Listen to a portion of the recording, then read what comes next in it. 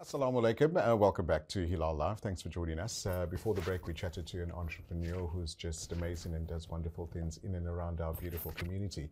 But speaking about our communities, we do know that with the onset of COVID, we've had lots of dire need with regards to aid, support, businesses closing their doors as well. And one such organization has really infiltrated into our communities. They've a national organization and no stranger to Hilaal and our Islamic community as well. I'm talking about the good people from SANZAF, and I've got the CEO of SANZAF in studio. And you know, I've made it big when I've got the CEO of SANZAF in studio. Yasmina Francke, Assalamu alaikum. Wa alaikum salam wa rahmatullahi wa barakatuh. See, I brought you on with a smile. So You that, did. you know, that people Yes. think CEOs are also serious all the time, but you're not, because you work in that space where you've got to reach out to communities. You've sure. got to have that heartfelt desire and also that compassion that you need to, you know, show the communities as well.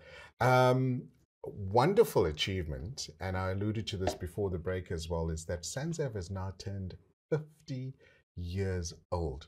If you look back, Yasmina, I mean, it stands as a very prominent, SANZAF stands as a very prominent pillar in the community. Can you maybe share some of your exciting news and insights about the organization's journey, and then maybe focus on all the wonderful achievements in the last 50 years? I know you haven't been there for the last 50 No, I years. haven't. Alhamdulillah. I've been connected to the community for probably 50 years. That's also true, alhamdulillah.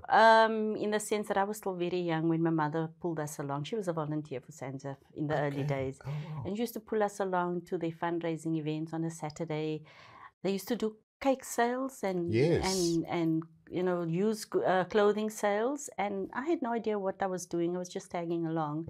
As I got older, I realized what that was all about. So alhamdulillah, I think for most of SANZAF history, I may have been involved, but I think more consciously later on in years, Right. serving as a board member in the Western Cape now, and my formal role in SANZAF so stretches to over 20 years. So alhamdulillah, the 50th anniversary for us, although the official date is only the 12th of April. Okay, and it's also my birthday month. How's that? Mashallah, right? Yeah. So good things happen in April. Alhamdulillah. Alhamdulillah. So I think it's just such an exciting milestone and something that we really want to kind of honor and commemorate.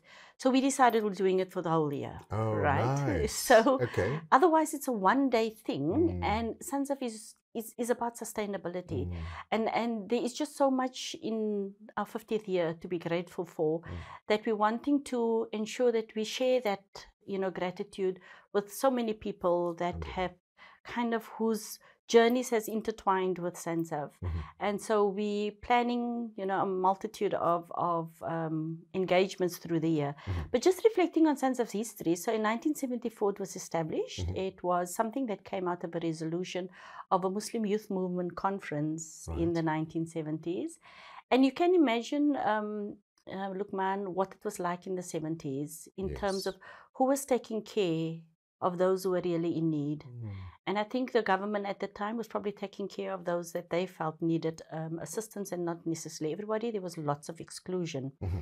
And the idea was that as Muslims, we, you know, kind of establish the things that we need from a deen perspective. We build masjids, we, you know, run madrasas, we kind of get halal food outlets. And you've also seen Islamic finance grow in South Africa. Yes. So at that same time, there was the idea of institutionalizing zakah. So that, and the Muslim community was growing. And so the idea came about in 1974, alhamdulillah, and our first official head of SANZAF was Dr. Shaukat Token, alhamdulillah, grant him Jannatul Firdaus, inshallah. I had the pleasure of meeting him a couple of years ago. But at that time, his health was already ailing, but a wonderful man. And he had, with him and all the other founding members, Sheikh Faik Khamildin, whom we all, you know, kind of, you know, dearly respect and honor.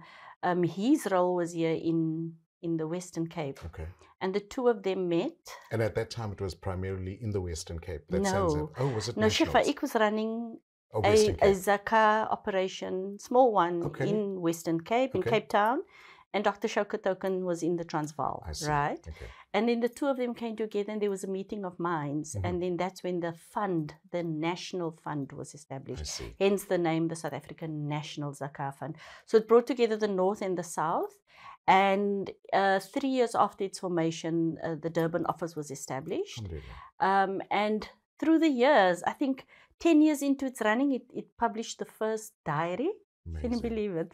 Wow. 40 years later, it's become one of the most popular things. Absolutely. I think also, in that time, we also published, I think in the, just as we hit the 21st century, we launched the first zakah calculator on CD still. Okay. So that goes many years back. And I think it was probably more in the format of an Excel spreadsheet, but nonetheless, it was part of that zakah advocacy mandate that we needed to educate around the importance and, the significance of the model of zakah. Right. And having, the tools that facilitate the understanding of how to calculate zakah that aid you also. It can only lead to, the individual, the muzaki who pays the zakah, kind of fulfilling an act of ibadah, but also in that loop of giving, there's those who are receiving for their dire needs. Right. So alhamdulillah, that was something that was also that I remember. And over the years, we've gone from 3 offices, as I mentioned, in the north, in Durban, and in the Western Cape. Alhamdulillah, we now have 27 offices. And initially it was the 3 provinces. Now we have a footprint in 8 hubs in South Africa. We had a few staff members way back in the 1970s. Alhamdulillah, we have over 100 staff members. And sometimes it almost feels like there isn't sufficient resources on the ground to do all the work. But alhamdulillah, we're blessed to have been able to keep our doors open for 50 years. And it is only possible through the will of Allah subhanahu wa ta'ala and the people that He sends to us, who has, developed the trust in SANZAF and the work that we do, and, has those generous hearts that also has a match in terms of the values that they see from SANZAF and that of their own. So alhamdulillah, over the years, it has been a phenomenal ride. And I think, SANZAF was one of the first organizations that also hosted international conferences around zakah and Waqaf, in the sense that, we also was a founding member of OCAF. Okay. So Waqaf and zakah, we wanted to keep the conversation alive about it and build an understanding of how your obligatory charity and your discretionary charity can work together to address the needs of individuals, but also those perpetual rewards that can also be sustainable for communities. Of course. Yeah. Yasmina, alhamdulillah, 50 years of collecting and distributing zakah, it's an achievement right there. I mean, anything over 10 years, that's an achievement right there. And the organization, but tell me about what does your 50th anniversary mean or symbolize maybe to yourself? I know you mentioned your involvement for so many years from your mom's involvement, and maybe the organization as well. So alhamdulillah, I think for us, it's a phenomenal milestone, but I think it's also time for reflection. I think when you're at the age of 50 as an organization, you have to ask yourself, what have we achieved? And have we made the realization that what worked in the past, is that going to work in the future? Have we taken a good look at, how our environment is changing and what do we need to do to be as relevant as we were in the past 50 years for the next good 100 decades, if Allah wills. And I think that is the gift of this 50th anniversary. That opportunity for us to do that reflection. And we unmistakably know that whoever we are engaging with today is going to be different tomorrow. Maybe not a different person. It might be still Luqman. But Luqman is going to make decisions differently. Luqman is going to want to transact differently. Luqman is going to need different things before he decides where he wants to place his zakah. And how are we responding to that? And so for us, that's the significance of this 50th. And alhamdulillah, we are embracing the digital future. We understand that is where the world is going. And we're wanting to also be appealing to the younger generation. Inshallah. Our future donors, the ones who have, qualified and walked into great jobs, alhamdulillah, and are also now accruing their own wealth. Of course. What is it that is important to them? So I think that's the significance of the 50th, and that absolute sense of gratitude that we need to go back to the communities who have supported us. And I think such vital points that you've raised, Yasmina, especially the younger generation that is growing, and allowing them to also understand why the need for zakah is, but also perpetuating and that ripple effect that it can have to their kids, and so on and so on and so on, and hence the ripple effect of what SANZAF can then do within our communities. And people think it's just zakah, but there's so much more. And we're going to get into that after the break. I have a very close affiliation to SANZAF, and I've seen things done firsthand, and that is why I can only say alhamdulillah as well. After the break, we chat a bit more to Yasmina Francke, who's the CEO of SANZAF. It's the 50th year anniversary, alhamdulillah, that is they're embarking on, and they're spreading out the message and the awareness around various communities through the year. Do join us after the break. Our WhatsApp line will be open as well. If you'd like to share a special story, a special memory, you're welcome to do that on our WhatsApp line. You are still watching Hilaal Live. Assalamu alaikum. Welcome back to Hilaal Live. Thanks for watching us on channel 347, also on our live stream, www.hilaal.tv. And if you've been joining us since a couple of minutes ago, I decided to invite the CEO of SANZAF in studio, Yasmina Francke, chatting about the 50-year anniversary and all the wonderful work they've done to this point, and all the work that they continue to do on a daily basis and will be doing in the near future as well. Yasmina, jazakallah so much for coming into studio. Always lovely catching up with SANZAF and more, knowing about all the wonderful projects that you do. I know you must be so inundated with so many projects. Being the 50th year anniversary, it's a big celebration. It's a big thing. Not saying the 49th wasn't, yes. But it's such a landmark, and it's such a wonderful achievement as well. Focusing on the impact work that SANZAF does for the needy.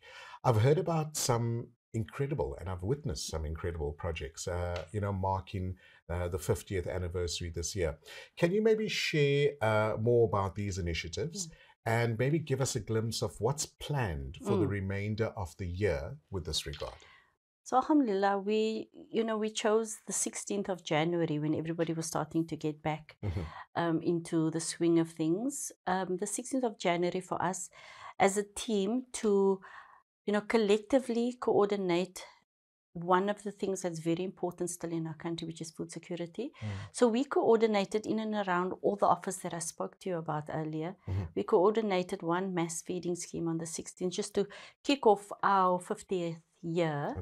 And we had in all our 8 hubs, we had 50 feeding schemes being coordinated all at the same time on one day. And at the end of the day, we aim to serve 100,000 meals in the one day, alhamdulillah. And so obviously it's the kind of thing that we do regularly. It's one of the main, kind of welfare relief that SANZAF does, because the need is so great. And often we talk about the principle of giving a man a fish and you just feed him for the day, and the encouraging to teach the fish, give the rod, and you essentially feed him for a lifetime. But the reality, as much as we really truly believe in that, we have a dual focus, because the reality today is that we still need to give the fish. Right? Because a hungry child cannot learn. A man whose belly is making a noise is going to be reluctant to go look for a job. So we do that, and we kicked it off because we felt that at that point in time, kids were just going back to school. The December holidays are gone. Monies were difficult to come by. And so we set that off, and it was one of those campaigns that we felt was impactful in the sense it got people, that start of the year, that sense of hope. Yes. Somebody cares. Gotcha. And alhamdulillah, that we were able to do. But in and around that time was also the time that we unveiled the new logo. We launched the new website. And I think the idea with that was that because this is an important milestone for us, we also needed to encapsulate that in how we present ourselves to the masses. And our logo is one of those things that people really recognize, and they have an attachment to it, because when we tested how we could change it, so many people were like, no, you mustn't change SANZAF logo. I recognize it wherever I go. So we kept a lot of the elements that the House of Zakah, the Baytus Zakah, our wording, the circular kind of design of it. But all we did was just modernize it a bit, make it come alive for the current time, and so that it can also live for a good number of years. Right. And at the same time, the website, because like I said to you, we're embracing technology, and there's a lot that we, kind of transact and engage with in the digital platform. And so we've done that also. But the things that we're still going to do for the year, one of the things that I have, kind of an affinity for, and I can't wait for it to happen, is during Arbor Month. Right. We will be planting 50 trees, inshallah. Lovely. And I think the idea with that is about sustainability. Of course. And you often hear the saying that, the wise man is he who plants a tree, the shade of which he knows he's not going to enjoy, but it's for someone else to enjoy. And I think that for us, it's kind of a legacy thing. We're also launching a growth fund, inshallah. And the growth fund is the idea of becoming sustainable for the organization. So we're looking for donors to come in with a capital investment and the returns on the investment to plow that back into the running of the organization. So inshallah, that we also conscious about what it costs to run this organization. Absolutely. And what it costs for us to distribute others zakah. Yeah. And so we need to do something about it. So the launch of the growth fund is there. Right. You had a very special launch today, though. Yes. Very quickly, tell our viewers about that. So today, which was a follow-up from something that happened about 2 weeks ago, today we launch a literature for the youngsters. Okay. We launched a book called Journey to Kindness. And I think what that idea was that if we're talking about zakah and also the idea of ikra, encouraging reading, both ikra and zakah for me, those words represent hope. Right. And so it was a culmination of that, where we published a book for the younger generation, the little ones, because we want to encourage the idea of being kind and how you can be kind in your little way as a youngster. It's not something mommy and daddy needs to do. It's something, and the parents can instill that kindness, because from that grows the compassion. Of course. And later on, inshallah, the understanding of what zakah needs to do. But we did this off the back of a previous book that we launched about 2 weeks ago. We published a book on the 40 hadith on zakah and charity. And so alhamdulillah, it is about zakah advocacy for us, which is important. And so this, literature items are part of that, growing the understanding of zakah. And also what you'll be seeing this year is the launch of our Zakah Academy. So that's big for us. Wow, that's amazing. A lot happening in this year. I need to keep up, basically. Yasmina, with Ramadan around the corner and the SANZAF teams actively consulting and assisting Muslims across South Africa in fulfilling their zakah, how are you and your team working making SANZAF a trustworthy, impactful experience for all South Africans, especially during this month of Ramadan? Yes, alhamdulillah. I think if we look to just SANZAF's trend and experience through the years, during the month of Ramadan, everybody's out. The entire team is engaging with communities, doing consultancy, doing collections of zakah.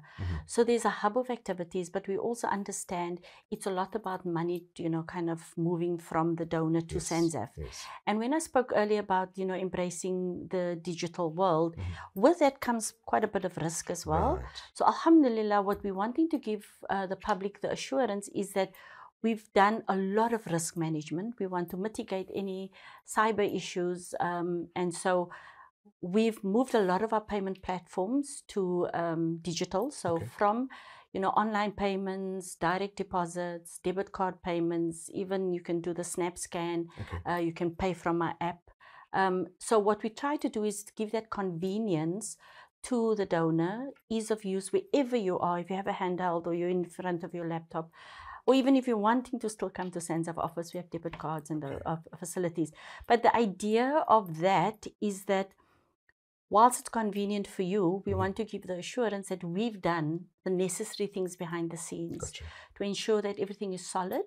And what we always do, and something that we're very conscious of, we do that report back. Okay. So immediately after Ramadan, we will be coming out with our financials. Okay. So inshallah, that will also give the community a sense of where every single cent that they're given to SANZAF and trusted with us, where that has gone and what impact it was able to make. I think that's brilliant, because that transparency is what people would like, especially in an organization that has to then distribute those funds to various communities as well. Yasmina, for those that would like to know more, what is the most, like you said, you can come into any of your SANZAF offices. Digitally, how do people get hold of you? What are the best methods?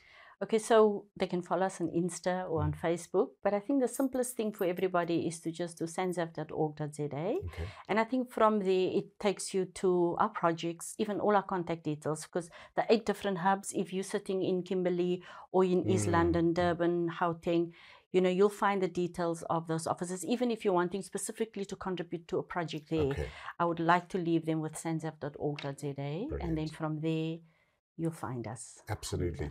While I have you in studio, is there any message, Ramadan message, that you would like to pass on to our viewers? Yes, absolutely.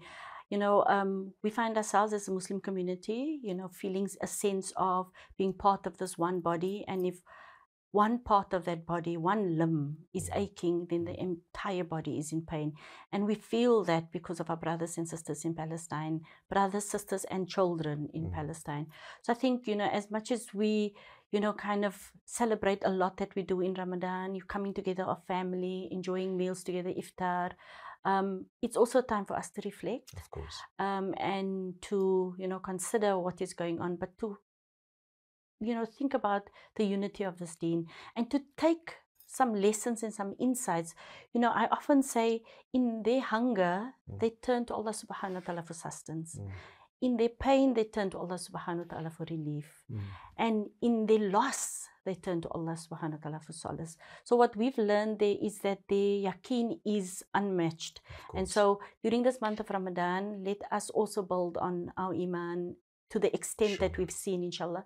So I want to wish everybody a blessed Ramadan, and also one that is fulfilling and one in which there is a thought for those who are in need, because compassion feeds souls, inshallah. Jazakallah so much, Yasmina. Well said. All the very best with the rest of the year. We'll try and get you back into studio a couple of months to just touch base and see where you are. But all the very best, and may all your future projects go from strength to strength, inshallah. Jazakallah khair, and for this opportunity as well. My absolute pleasure. And there we go, Yasmina Francke from the CEO of SANZAF, chatting to us about the 50th year anniversary, but all the wonderful projects that will be happening in the interim as well. Thanks for watching us. We'll be back tomorrow, inshallah. On technical duties, Sohail Barnes, and from myself, Luqman Shadrack. Have a lovely evening. Assalamu alaikum.